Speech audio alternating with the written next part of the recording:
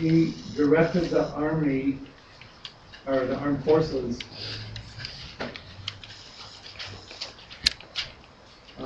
to a surge of 10 million men. 10 million was a lot. Foreign policy. In 1918, when the revolution in Russia was going on, the U.S. invaded Russia. They sent thousands of men to Siberia, where the royalists were holding up. And for 18 months, the U.S. had troops running around ready to rescue the Tsar of Russia. Unfortunately, he wasn't found and rescued. After 1920, U.S. troops left Russia and refused to recognize Russia until 1935. In 1935, Roosevelt, in a bout of insanity, decided that if the U.S. traded with Soviet Union, it would end the Depression. Like Russians wanted to buy a whole bunch of U.S. goods. And Depression-stricken Americans would buy stuff from Russia. What could Russia sell us if we wanted? Vodka. Vodka. And those little men who you take the head off and there's a littler man inside. Russian brides. That's it. Maybe brides, but there weren't enough brides in the U.S. The wooden shoes. The little wooden men are the ones I remember. But I like to get from Russia. Pinups. The tariff was reduced by half to most countries, hoping that would stimulate trade. It didn't. And remember, the government got a lot of income from the tariff. But here's the ones you need to think about, the Neutrality Act. The U.S. had its biggest ethnic group in 1935. The biggest ethnic group in 1935 was German Americans. There are at least 4 million we know about. Remember, up until the 90s, ethnic groups included all the different European ethnicities. They had a big club called the Bund. That was sort of a German cultural club. You would go there, you'd get drinks, you'd have more drinks and say, God bless Germany.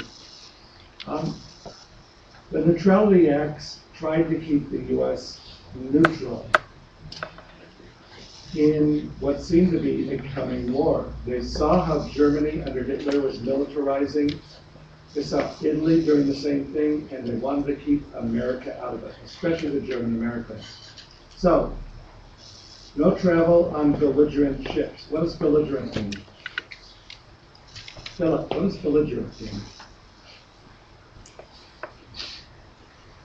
No? Belligerent were people of countries who were at war.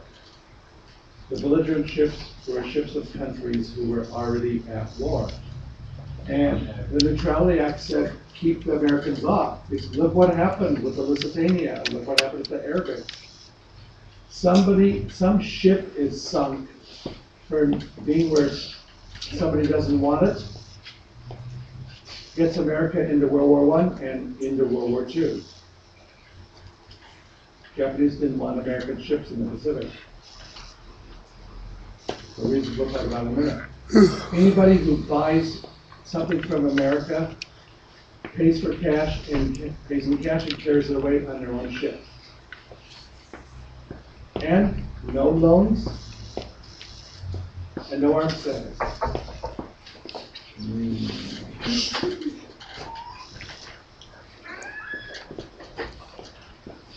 That's going to keep America out of war. Now, here's the secret stuff that's been recently revealed. Japanese mandate. What is a mandate? No humor. What do you mean? In World War I, The German islands in the Pacific out here, Saipan, the Marianas, the Marshalls, were a German colony. And when Germany lost World War I, the Germans moved out as administrators. Who got it? Well, under the San Remo Agreement of 1920, San Remo, a great resort in the Mediterranean, on the time coast of the Mediterranean, the mountains of the Mediterranean. They agreed that Japan would receive the German colonies in the Pacific as a mandate. And the function of the mandate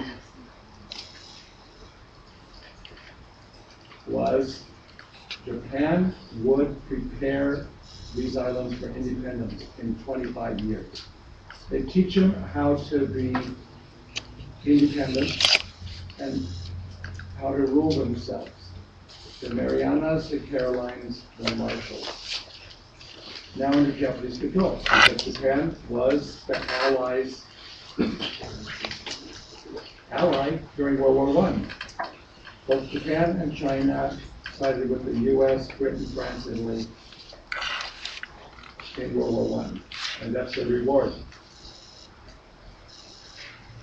Enter Colonel Pete Ellis, formerly of Iowa City. Colonel Ellis was interested in the Pacific Islands. I guess anything's more interesting than Iowa. And one day he resigns as a colonel in the Marine Corps. He gets on the ship and he goes off to Saipan in the Mariana Islands.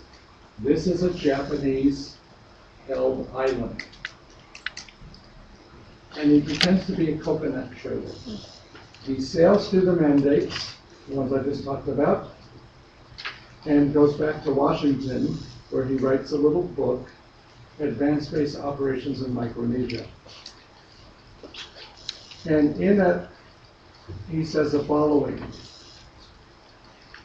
Contrary to law, the Japanese seem to be arming the mandates. Look at this.